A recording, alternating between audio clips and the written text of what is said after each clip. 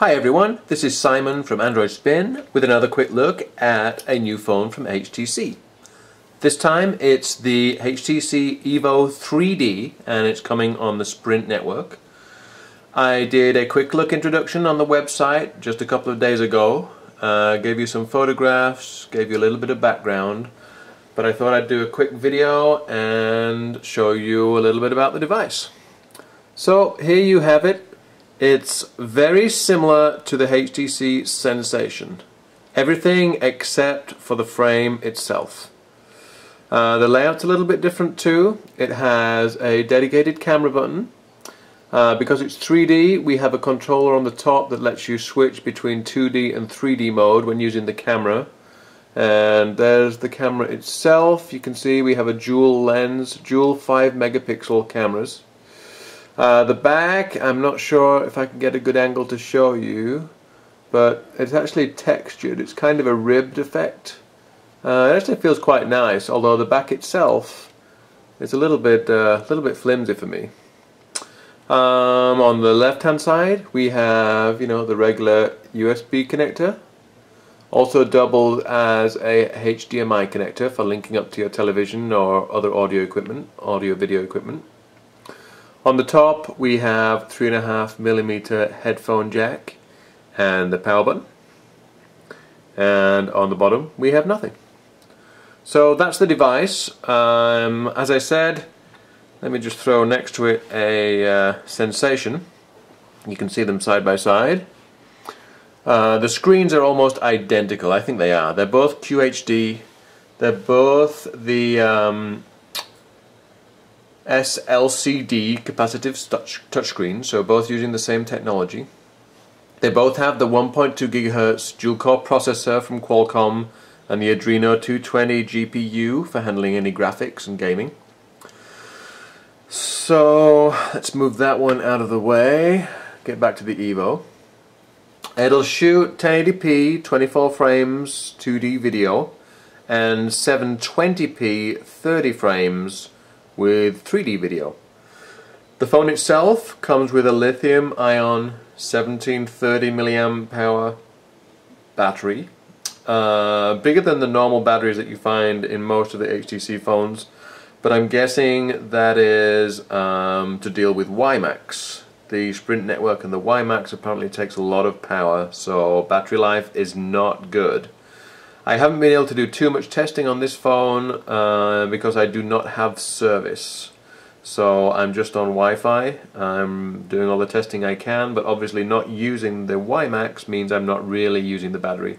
So I can't tell you how good or bad it is.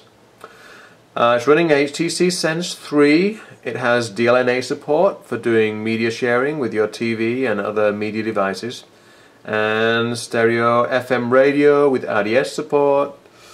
As I said, the device is running Sense 3, so you've got your usual array of Sense widgets that you find in any version of Sense, but the addition of 3D effects. And I'm not sure if I'll be able to show you this, but if you can see there, the clock, you see the actual clock time itself is raising up, so it gives a 3D effect.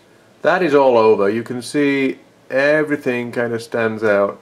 Now that's nothing to do with the 3D of this phone, that's just Sense 3, which is incredibly cool. The graphics are amazing. If you haven't seen it already, if we go into the weather, so let's see if I can get a good clear picture here. Those clouds are actually moving, and we can go into a demo mode and go through different effects. So they have a thunderstorm, cloudy, foggy. You see the trees fading in and out of the fog. It is incredibly lifelike. You'd think it was the real deal.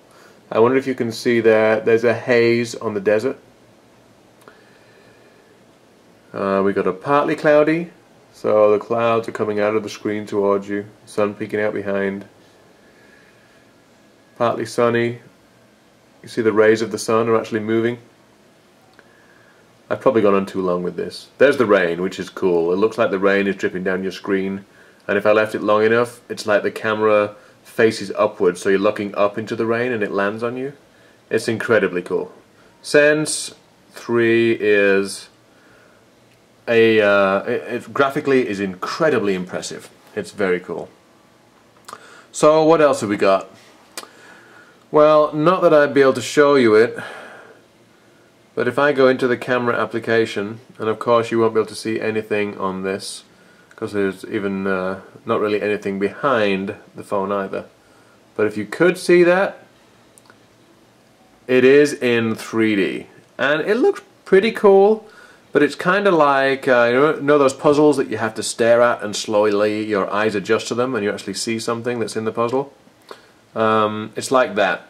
You have to really look at the phone and concentrate, and then the 3D pops out and everything becomes clear. If you take the phone while you're viewing pictures and just move from side to side just a tiny bit, you get a very, very weird effect and you can't look at it. I don't know. I said in my initial impression I don't think 3D is something that I would ever use. It's a gimmick. It looks pretty cool. I mean, it looks amazing on the phone, especially when you consider that you're doing it without glasses. But I don't think I would ever use it except for showing off to friends. It does come with a game. We've got Spider-Man, and that is in 3D. And you won't be able to see it. I'm not sure what it's going to look like on the camera actually. Let's get this to fire up and see how it looks.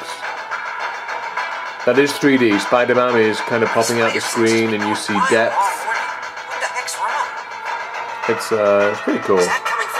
So gaming could be acceptable. That may be something that will work.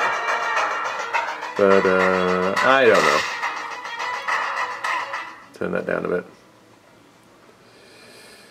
The funny thing is, the 3D effect is more like you're looking into the screen as opposed to things popping out of the screen. So just different to sitting in front of a movie with your 3D glasses on. It does come with a movie. I couldn't get it to work. The Green Hornet in 3D is on here.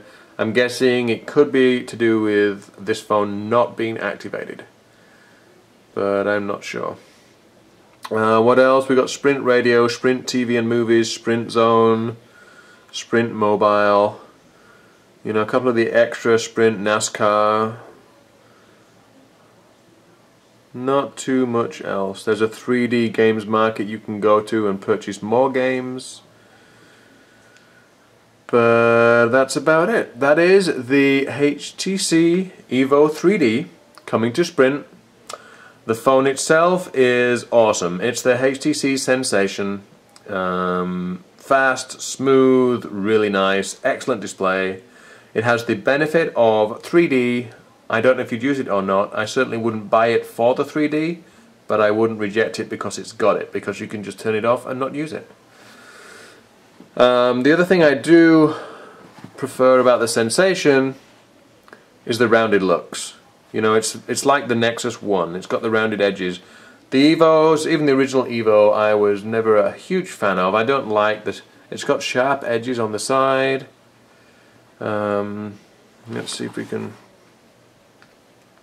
So you look at the tops, you can see we have the rounded effect on the Sensation.